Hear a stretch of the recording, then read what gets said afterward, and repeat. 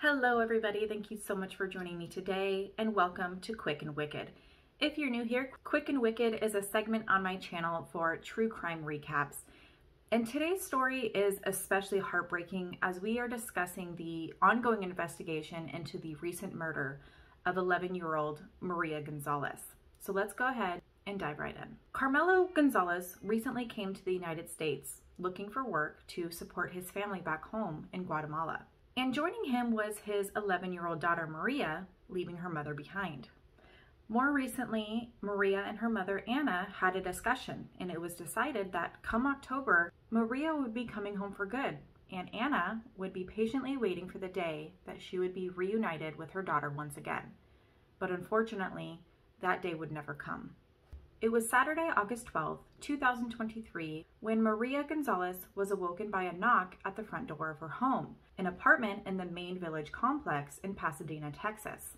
Maria had been home alone after her father had left for work just around 9:45 in the morning. Maria's father, Carmelo, had received a text message from her a little after 10 a.m., telling him that she heard somebody knocking at the front door.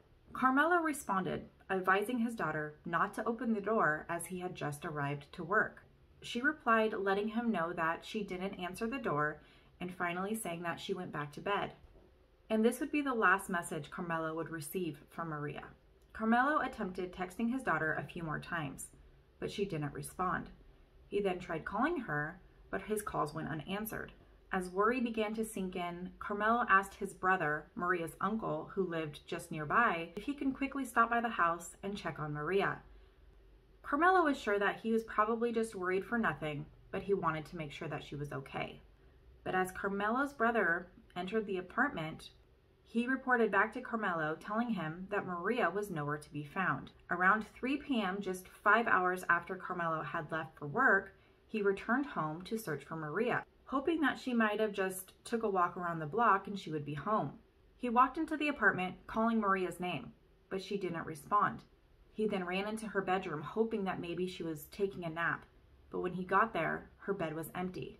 Panicked, he goes from one room into another, looking for Maria, searching in the closets and the bathrooms. And then finally, Carmelo found his little girl, and his heart sank as his worst nightmare came true. Maria had been found, wrapped in a garbage bag, stuffed into a laundry basket, and then shoved underneath the bed. Carmelo immediately called 911, telling the dispatcher that he had found his little girl and she wasn't breathing. Medics arrived at the scene and attempted to revive her, but it wouldn't be long until 11-year-old Maria Gonzalez was pronounced dead at the scene. Later, a medical examiner determined that Maria had died of strangulation by asphyxiation after she was assaulted by the unknown assailant. Autopsy reports also showed that Maria had suffered from blunt force trauma to her head. Carmelo sat stunned in utter disbelief, wondering who possibly could have done this to his sweet little girl. Investigators began questioning the residents in the area in hopes of finding a lead into who could have been responsible for such a heinous crime. Upon sweeping the apartment for evidence, they would find their first clue. A key had been found in the Gonzalez residence, but it didn't go to any of the doors. They'd later learn that this key actually went to the apartment just steps away from Maria's home. And this key would prove crucial to the case as it led to the apartment of roommates, 3 young men, all of which who had already been questioned and seemingly cooperative with the investigation as they had willingly provided their DNA just days prior. So the investigators go back to the apartment to question the men once again. But upon their arrival, police only found 2 of the 3 roommates, as the third roommate, who was identified as 18-year-old Juan Carlos Garcia-Rodriguez, was nowhere to be found. When investigators asked the roommates about Juan Carlos, they said that they didn't really know him very well, as he had moved in just a few weeks ago, right before Maria's murder. And when officers asked the men if they knew where Juan Carlos was, they had said that he had apparently moved to a new area in hopes of finding work. And finally, the officers asked the roommates about their apartment keys, to which both of the men still had their keys in their possession, then mentioning that after Juan Carlos had moved out of the apartment, he never returned his key. With all of these details, It was at this moment that the Pasadena Police Department announced their first person of interest. 18-year-old Juan Garcia-Rodriguez, the man investigators are calling a person of interest. Police say he lived at the same apartment complex and has not been seen since. Though after DNA was processed, it seems to have been a match, as Juan Carlos quickly went from being a person of interest to the prime suspect. On August 19th, he was located and arrested in Louisiana and officially charged with murder. During the week leading up to the arrest, the Pasadena community has been very supportive of the Gonzalez family. Family, friends, and neighbors all gathered for a candlelit vigil as they prayed for Maria and her family. Here, Carmelo can be heard speaking about his daughter. The only thing I ask for from authorities, I want justice to find this person who's guilty, who caused me this great pain in my heart. And while he's speaking in Spanish, and for me there's still a bit of a language barrier, you can really hear the devastation and heartache in his voice after losing his little girl in such a brutal manner. You can really see the pain in his eyes. It was truly heart-wrenching to watch. Meanwhile, Maria's mom, Anna, has had to experience this pain and devastation being 1,000 miles away, as she realizes that the day she had been waiting for, the day that she would be able to hug Maria and squeeze her tight and kiss her cheeks, that day would never come. News outlets were able to interview Anna, and this is what she had to say. Es justicia para mi hija.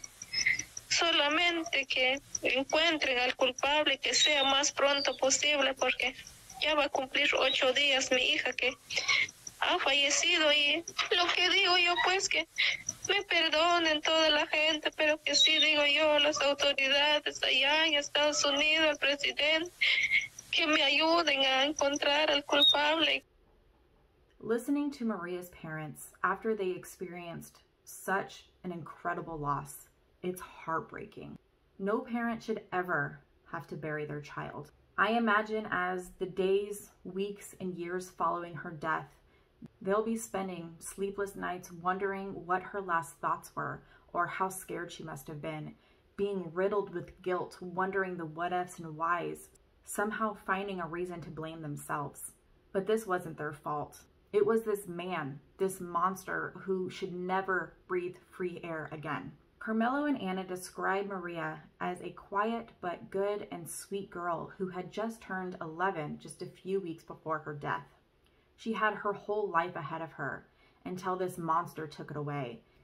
And when he killed Maria, he didn't just take her life, but he killed a part of every single person that loved and cared about this young, sweet, innocent girl.